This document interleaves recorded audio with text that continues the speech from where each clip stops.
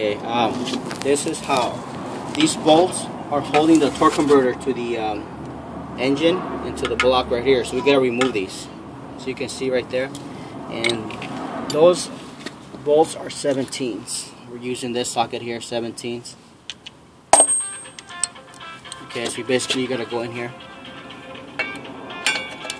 and remove it. Again, these are pretty tight here, so I'll come back and I'll show you when it's removed.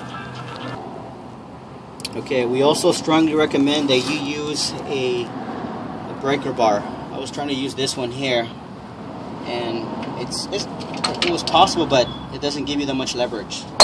Went ahead and got this one here, and it makes the removal process way easier. So as you can see, it's right there. I loosened it up already. Pretty much I can take it out with my fingers here. It's not that long of a bolt, so I got it already. This is how it looks. It's a 17, okay? And then what you do is, once you get this one, you gotta go ahead and turn the crankcase, the crankshaft I mean, and the way you could do it is this right here.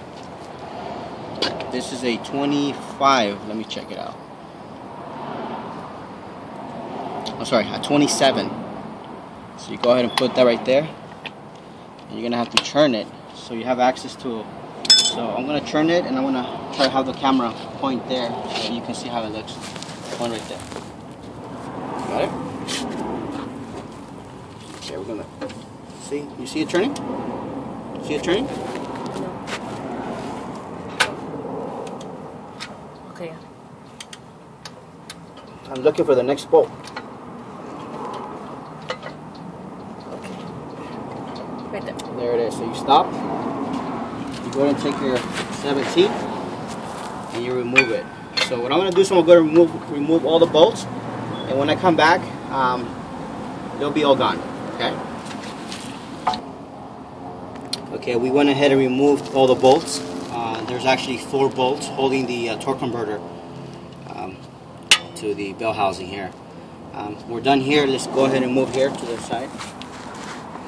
In order for the training to come out, you got to get the oil lines out. There's one oil line here on the side. I'm using a 3/4. You got to remove it.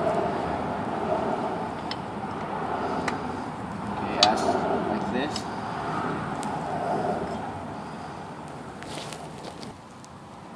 Okay, so again, I used the 3/4 wrench here. Unscrew this, so now you gotta do is pop it out. See, it comes out.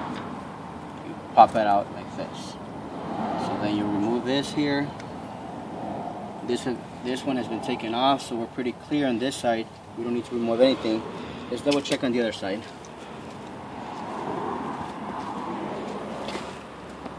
There's another line that goes here, but we took it out already. It's right there, and it goes to the oil cooler to the front of the engine. I believe that was a 25? 24, 25, forget, but that's what you use. So now we're ready to go ahead and pull the transmission out of the engine. We just gotta remove one last bolt up here. That's a 12, and again we left it here so the tranny wouldn't fall out or come off. So we're gonna go ahead and do that, and then once we are ready, we'll show you how it looks when it's off. Okay, so basically we went ahead and removed all the bolts here. We removed the starter here, all the cooler lines, all the cables, and all we did is we just went ahead and of course we removed the 4 bolts holding the torque converter. So now we just wiggle the transmission, and it came off just like that. You gotta be careful because this thing is heavy. I'm gonna set it down a little bit, and I'm gonna show you up here how it looks. Okay, so if you come around here, yeah. So see, these were the bolts. These are 17 bolts right here that you got to go through the back. 1, 2, 3, 4, and then you got these right here all around the bell housing that you have to remove. These up here are the hardest ones sometimes because you can't see them. They're on top of the engine, and from below you can't see them, so they're up here. And then also most people miss the ones down here, but again, those are easy to get. So that's the process to take it out. And in most cases, like I said, if your transmission goes out, most people waste time and money trying to replace speed sensors and so forth and so on. I recommend, again, my recommendation, just get a good used automatic transmission. And when you do get a transmission, please make sure to replace the gasket that sits right here, and also make sure you replace the oil filter, and you put new transmission oil there. And if you do that, the transmission is going to go ahead and last you much longer. Okay, so again, that's a 5 HP 24 transmission. And as always, feel free to leave any comments, feedback. Be sure to subscribe, because more videos will be uploaded shortly. And check us out at facebook.com/BeamerMerchant. Okay, take it easy.